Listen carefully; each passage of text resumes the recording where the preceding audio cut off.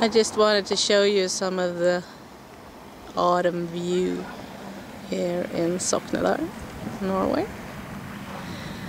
This is the view from the school.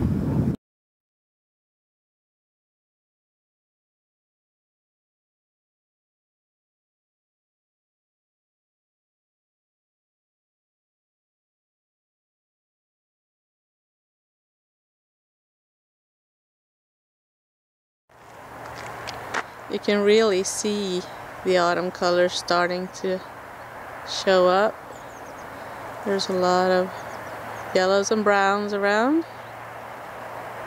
The reds and oranges will be coming later.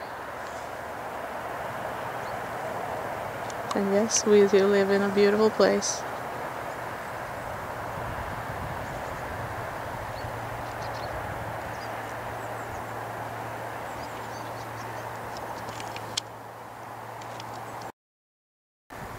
Here's in the other direction, southbound approximately. You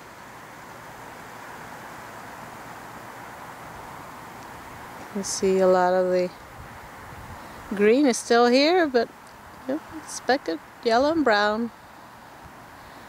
And most of the farmers have harvested their crops. There aren't many maples around, but we do have a few. Here's one of them, and I expect to see this one turn red in just a couple of weeks. It isn't that cold yet. We do still get t-shirt temperatures during the day, so that's why the farmers haven't taken their cows in yet. They're still outside day and night. I'll be taking them in a couple of weeks, I think. There are still some flowers around. Red clover, yarrow, goat's beard. But most of them have set seed and are preparing for the winter. In case you're wondering why I sound slightly winded, it's because I'm out on a walk with Bonzo, our chubby kelpie who needs to get some weight off.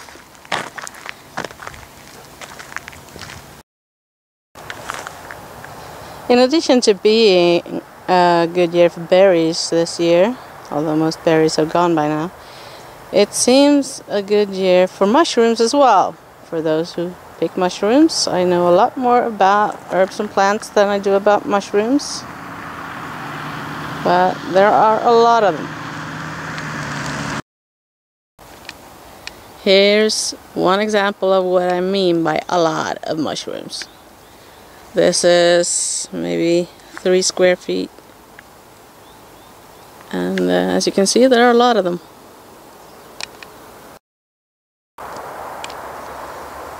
This year the apples are still there. They haven't fallen off. So I hope we'll get a good apple harvest somewhere around the end of October. These are winter apples. And the ones up there are the best ones, and we can't get to them. Along with the apples, this will probably be my only harvest this year. So, the garden is in disarray. So, I'll have a lot of work next year. I hope you like this little view of autumn in Norway. Bye bye.